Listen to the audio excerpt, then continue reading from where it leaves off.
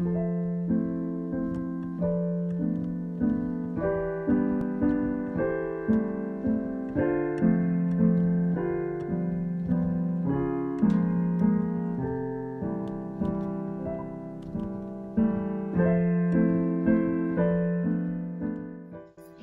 it's a sunshiny day, and so I'm going to block a cowl, and I thought I would show you how to do it. Hi, welcome to CHeri Knits. I love knitting, and I want you to love it too. I want you to love every step of the process, and blocking is one of those steps. Let's get started.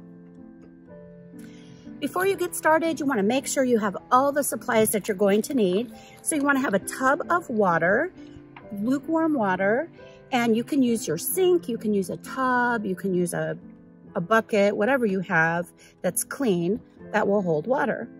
And then you want to have the item that you're going to be blocking. Today I'm going to be blocking this cowl. And then you also want to have a towel to get the excess water out once your item is done blocking. And for some things, you need to have extra tools. Sometimes you can block and just lay it flat to dry and you don't need a lot. But today I'm going to be using these blocking wires, and blocking wires, there we go, are these thin wires that you're going to use to help shape your garment. So blocking wires. And then I love these blocking pads from Coco Knits. I got these from Twisted Yarn Shop. They come with blocking pads and also some T-pins or blocking pins. The set comes with about 50, but I took them and I put them in this cute little tin with the rest of the blocking pins that I have. So you'll need blocking pins. And then you also need some sort of wool wash.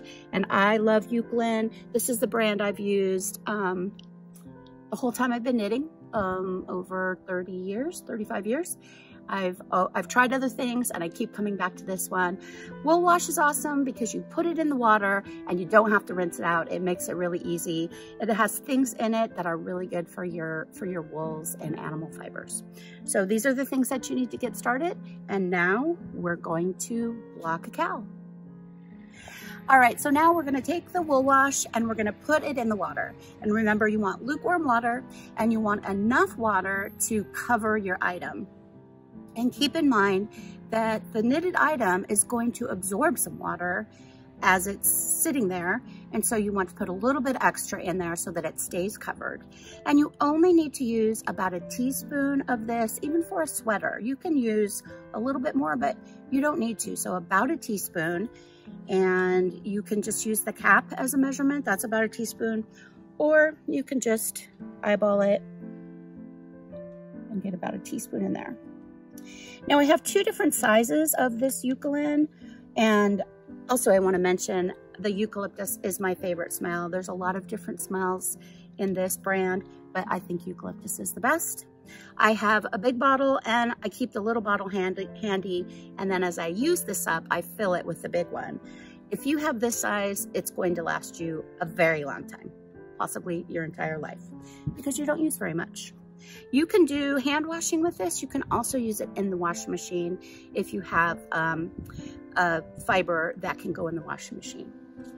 All right, so now that we have the wool wash in the water, I'm just gonna swizzle it around a little bit with my hand, and then I'm gonna take my item and I'm going to put it in. Now I wanna point out with this cowl, if I was making this for me, I would probably wear it a lot before I actually blocked it because it looks pretty good. The stitches look good. It's going to be scrunched down, so it doesn't matter that this isn't perfectly even.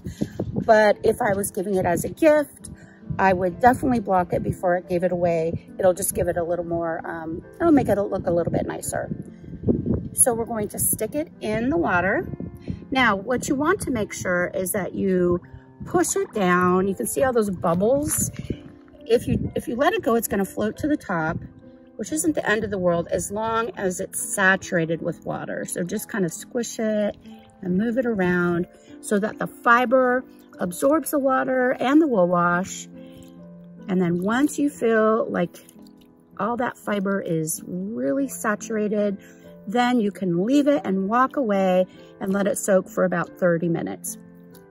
And I'm anticipating with this hand-dyed fiber that I come back and the water might look kind of dark. That's okay. Some of this dye might release into the water, but that's not a big deal. As long as you buy quality yarn, you shouldn't have a problem with bleeding onto the other colors. So now we're going to leave it for about 30 minutes and come back and I'll tell you what to do next. All right, so this cowl has been soaking for just over 30 minutes. Now it's time to take it out and get all that extra water out.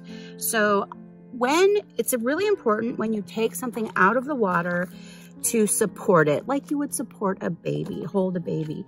So you don't want a lot of this hanging down and stretching out to the point where it's gonna be difficult to get it back into shape.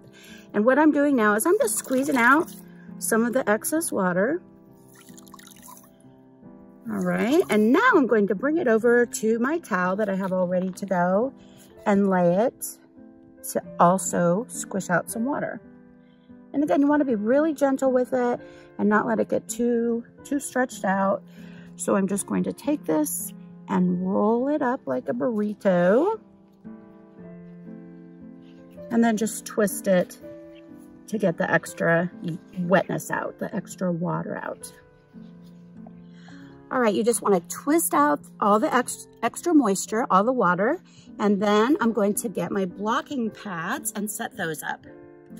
And I think I'll be able to just use 2 of them, but we'll see how it goes. We can always add to the puzzle if we need to later.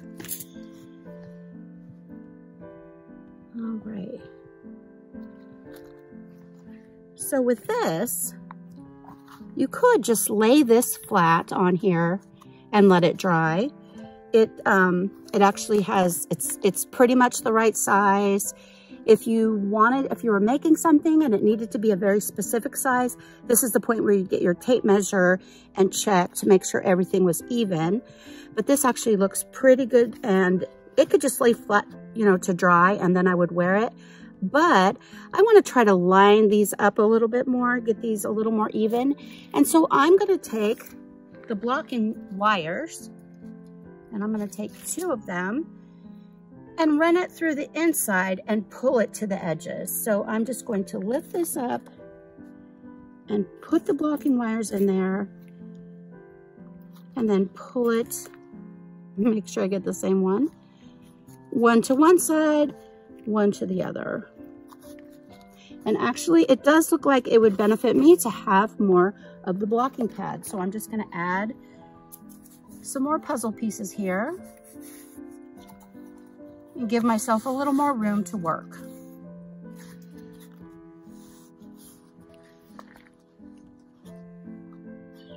And just arrange your piece so it's how you want it. It's the measurement that you want. Smooth it out. And then you're just going to let it dry completely. So I could, if I wanted to, I don't think I need to because this is such thin yarn. I think it's going to hold its shape just fine. But you could take these T-pins and put it right inside. So it would be in that position to hold everything still. And do it a couple spots along here just to hold it. And then you would do that on the other side. Pin it along.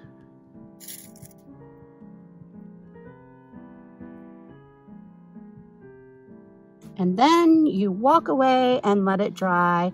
And I always just kind of come back and smooth it, make sure things are drying smooth.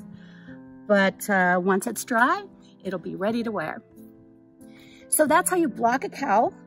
And in a future video, I'm going to show you how to block a shawl, which really uses these wires and the pins and way more blocking pads. If any of these items are interesting to you, if you need some wool wash, if you need the blocking pads, wires, click the link below for Twisted Yarn Shop. They have all the things that you'll need, and it's a great store to support. So click that link, check it out, and I'll see you next time.